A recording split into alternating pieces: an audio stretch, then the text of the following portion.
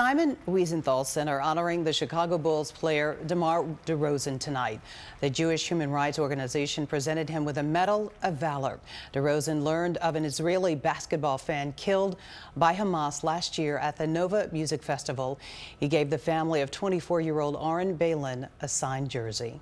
I know we all going through something, every day, and life is a challenge.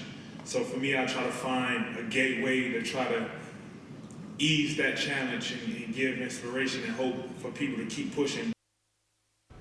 DeRozan was also recognized for sharing his mental health struggles and raising awareness. Watch breaking news on YouTube. Subscribe to ABC7 Chicago Eyewitness News.